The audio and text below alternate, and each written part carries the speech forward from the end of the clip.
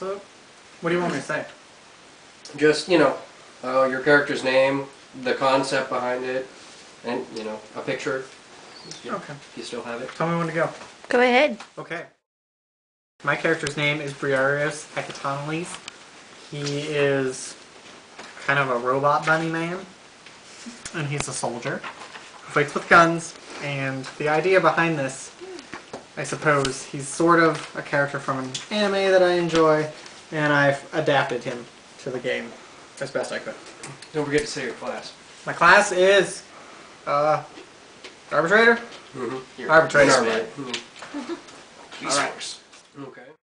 About Tara. My character's name is Imperius Devi, and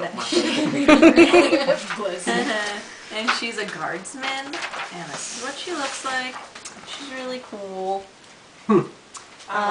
She has a awesome gunblade, and that makes her really cool as well. And she comes from a really crappy planet, so she's very tough and awesome. And She actually comes from this planet. I didn't even get to check my makeup. That good. Go on. Go, Mouse, go. This is Grail. Grail is the best because she's a psyker and she's the only psyker. The end. Is that a new Except picture? She does too look like that. Is that a different picture? No, that's Pockets. I like that. that's pockets and stick. Giraffe. Draft. Woo! Alright, my character's name is Endolian. Doesn't really have a first or last name. He's a pirate prince. Comes from a long line of pirate kings in a very cool underground dynasty. This is what he looks like. He is a swords fighter. He wants to be the best swords fighter. He doesn't like guns. They're too impersonal. If he's going to kill you, he's going to chop you up in person. So that's pretty much his aspiration. He wants to be the greatest of the great, despite his upbringing and the people he surrounds himself with. And he is something of a tech head. Oh, before I forget, he is a scum. He's criminal. Okay. That's personal.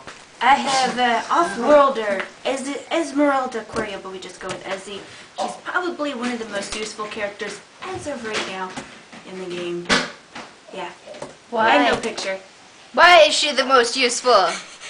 She now has the highest stats. What is she again? She's the biggest weapon. She's assassin. Wicked awesome. Yes. And then eventually the dungeon master will return. He's over there getting a drink. There's other dungeon masters in Dark Heresy. You know what? There's game masters. No, trust me. Yes, In my games, there are dungeons. And you know me, I am the game master of the Zephyllum excuse me. So cute. I am the game master of the Zephyllum Crusade campaign, and unlike their single characters, I get to play all the characters. Awesome. Yes, Mom's this gonna is see true. that. Alright! This is true. We can edit that out. No, Right. this is going on YouTube. And Yes! That cannot that's pretty much my introduction. I can't exactly start listing NPCs here. I guess I will say my main Inquisitor for the campaign, and their Inquisitor obviously, is Inquisitor Persephone Domino! Domina. Female woman. Persephone Domina is a very elderly Inquisitor. She's pushing. She is pushing in her 600s, and She's in her prime. she's in her 600s, and she doesn't believe in rejuvenation techniques or augmetics. So she's naturally old, and so she's very aged, and she can't really go onto the battlefield like she would like to, as she used to. So she has lots of acolytes that she sends out to do her work, but she is still psychically very powerful. So she keeps track on them via her powers, They are wonderful. and keeps them in line via her powers. She's very practical, but she is still a Puritan and set in her ways of the Ordo Xenos. It has been a few weeks since the last session, and everyone finds themselves back on Terracana. If you don't remember, that's the world with the walking cities.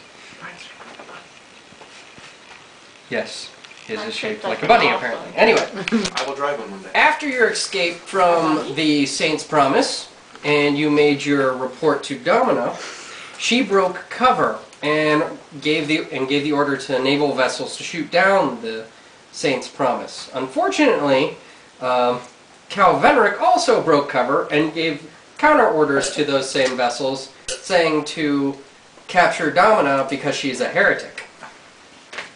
Since confusion is still running rampant through the Crusade forces, and since both of these Inquisitors are recorded as being dead, our good old friends in the Navy pretty much just stuck their hands in their pants and said, we're going to go ahead and wait this one out. Well, Domina obviously wasn't too happy about that. So she went ahead and approached the presiding High Inquisitor Cassius Novalis. Yes.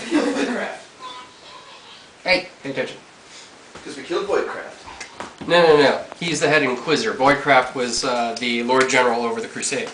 Well, what happens now he's gone? The Lord General, awesome. Well, that's what the confusion is right now. Oh, okay. The fact that there was a gene stealer cult in High Command. Stop playing that. That is so cool! Hey! Pay attention. Best feature ever! It's important. There was a gene stealer cult in High Command. Hence why they were confused. Also, the Tau started to make their move on the systems. What did? The Tau made their move on the systems. Woo! So, the Crusade forces are confused. Hence why they pretty much stuck their hands in their pockets and said, okay, we're going to leave this one alone. I'm listening. She goes to presiding High Inquisitor Cassius Novalis and gives her report, tells him everything that she's been doing. He dispatches Inquisitor Delcroix